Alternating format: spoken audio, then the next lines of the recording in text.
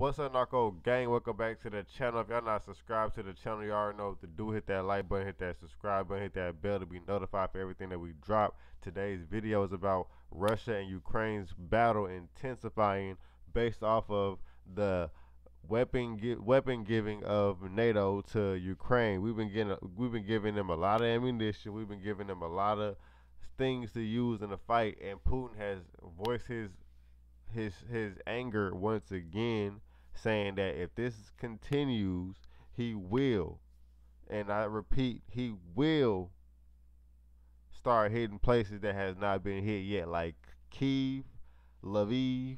You know what I'm saying? These places, even the places that surrounding Ukraine, like Poland.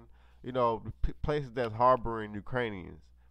So this can really get worse, and I'm trying to tell y'all pay attention, y'all follow, hit that like button, hit that subscribe button, hit that bell, because at any given moment this battle can intensify and everything could be shut down.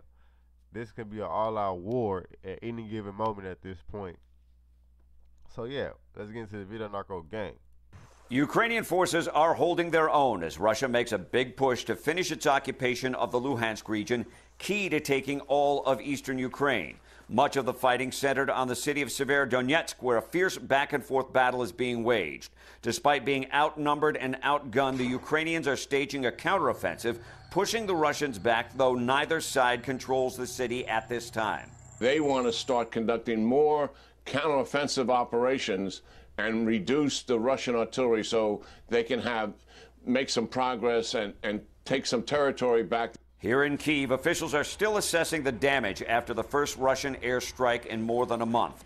It came along with a new message from Moscow warning the West if it sends long-range missiles to Ukraine, Russia will escalate the war.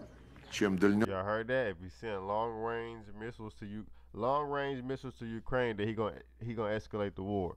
So y'all let me know in the comments what y'all think that means, escalating the war. Like y'all know what type of artillery Russia has.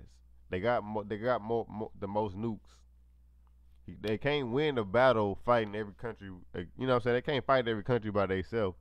So what can they do? Like, y'all let me know, because y'all be throwing a lot of stuff out there. Look, I'm only seeing it going one way if it keeps going this way. But yeah, back to the video. The longer the range systems supplied to Kyiv will have, the further we will push them from the line where they could threaten Russia. Both the U.S. and the U.K. are sending multiple launch rocket systems capable of hitting targets up to 50 miles away. The White House says it will not increase the range of those rockets, but the weapons shipments to Ukraine will continue until the Russians withdraw.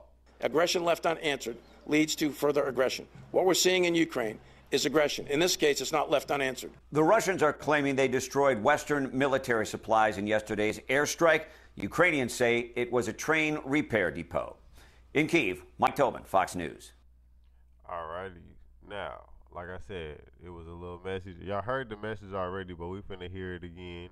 Not from Putin's mouth, but from another reporter.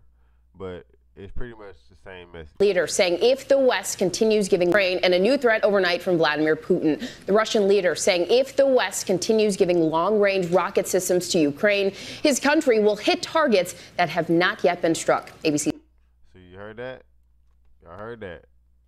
So let me know what y'all think that means. That don't sound like it ain't. It's gonna be some regular shit. This shit is going left field, man. But like I said, hit that like button, hit that subscribe button. With that being said, we out this thing, Narco Gang.